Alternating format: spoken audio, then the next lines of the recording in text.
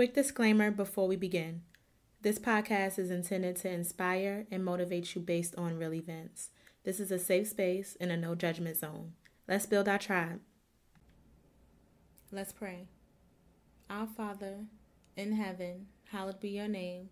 Your kingdom come, your will be done, on earth as it is in heaven. Give us today our daily bread. Forgive us our trespasses as we forgive those who trespass against us. And lead us not into temptation, but deliver us from evil. For your kingdom and the power and the glory forever. Dear Lord, thank you for waking us up this morning and allowing us another chance at life to seek your glory. Thank you for blessing me with the confidence to share my thoughts, the wisdom for the right words to say, and allowing my story to be a light in someone's life. Thank you for blessing us with a roof over our head, clothes on our backs, and the ability to see, hear, and walk. I pray that you cover my listeners and open their minds to help understand themselves better. Dear Lord, I pray that you bless them with the wisdom, the courage, the consistency, and the persistency to keep going. I pray that you meet every need according to your will and purpose. Heal the sick and continue to guide our ways. Dear Lord, I pray that you blanket this world with peace. I pray that you remove any doubt from our minds that the enemy is using to cloud our judgment by walking in a journey of seeking you. Dear Lord, you get all the glory, all the honor, and all the praise. You are worthy in all you do and continue to do in our lives. And for that, I am grateful. Dear Lord, this is your day, and we will rejoice and be glad in it. When 2 or 3 is gathered, you are in the midst. Dear Lord, only you know the plans you have for us. Plans to prosper us, not to harm us. Plans to give us hope and a future. Dear Lord, you are the lamp unto our feet and a light unto our path. Make any crooked ways straight. Dear Lord, you said, ask and we shall receive.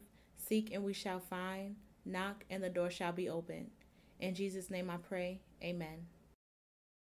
Hey family, welcome back to another episode of Fearless Minds. I hope you guys had an amazing week last week and an even better one this week. Today I want to speak on the woman in the Bible who was socially, physically, and financially down and out, but somehow she was mentally, spiritually, and emotionally strong and healthy. In Mark chapter 5, verse 27 through 28 says, she came up behind Jesus in the crowd and touched his cloak because she thought, if I just touch his clothes, I will be healed. Because she thought, I want to stop right there and touch on this statement because I don't think we realize the importance of the way we think. What and how we think determines everything for us, whether it's in a good way or a bad way. We have the power over our thoughts. This woman was healed because of how and what she thought. Believe it or not, we are brainwashed. This lady teaches me that number 1, our circumstances do not dictate our thoughts, and number 2, patience. This lady waited 12 years to be healed and still believed, and we can't even last a week. But the real question is, how can we get our thoughts like hers? You have to create a foundation for God's word to be planted. You have to meditate on his word. In Matthew chapter 13, verse 8 says, still other seeds fell on good ground and produced fruit. Some 100, some 60, and some 30 times was sown. Let anyone who has ears listen. In Matthew chapter 7, verse 24 through 27, also says, therefore, everyone who hears these words of mine and acts on them will be like a wise man who built his house on the rock. The rain fell, the rivers rose, and the winds blew and pounded the house. Yet it didn't collapse because its foundation was on the rock. But everyone who hears these words of mine and doesn't act on them will be like a foolish man who built his house on the sand. The rain fell, the rivers rose, the winds blew, and pounded that house, and it collapsed. This is important to understand because people can tell us things, but are you willing to actually do the research and do the practice behind what it takes to get our mind to a positive level? Our mind and our perspectives are the control centers of our lives. We need to know that we are just one thought away from getting what God has for us. Are you willing to do the work? The first step towards that journey is praying for God to change your thought process. Finding verses in the Bible that relates to and how you're feeling or fit your situation to lift you back up and let it stick with you. And not only finding the word to fit your situation, also learning the word and understanding who God is, not just what he can do. Write it down and look at it every day.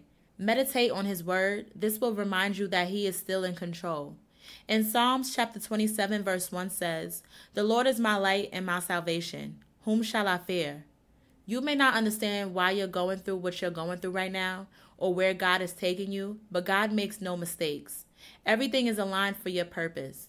Your journey is your seeds to harvest your fruit. In Hebrews chapter 11, verse 5 says, by faith, Abraham, when he was called, he obeyed and set out a place that he was going to receive an inheritance. He went out, even though he did not know where he was going. Philippians chapter 1, verse 6 also says, God didn't bring you this far to leave you. My point is, the more you start to reciprocate positive, uplifting words and applying it to your life, you will exercise your mind to fight off those negative thoughts that try to sneak in from time to time. If you treat your brain like a muscle, you'll be careful what you feed it.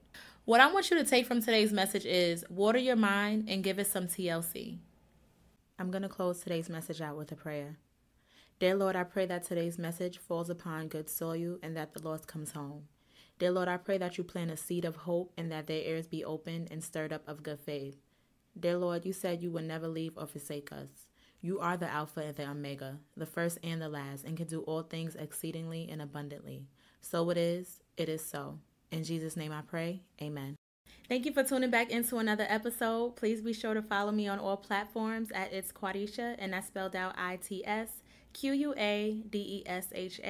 My brand at Naked Body and Skincare, the podcast at My Fearless Mindset for all updates, and my YouTube channel, Quadisha D. If you want to support my brand, use code FEARLESS23 for 20% off. And don't forget to tune back into another episode next Monday. If you have any testimonies or questions you'd like me to share on my podcast, please don't hesitate to email me at fearlessminds.23@gmail.com. Thank you in advance for your continued support, and always remember to walk by faith and not by sight.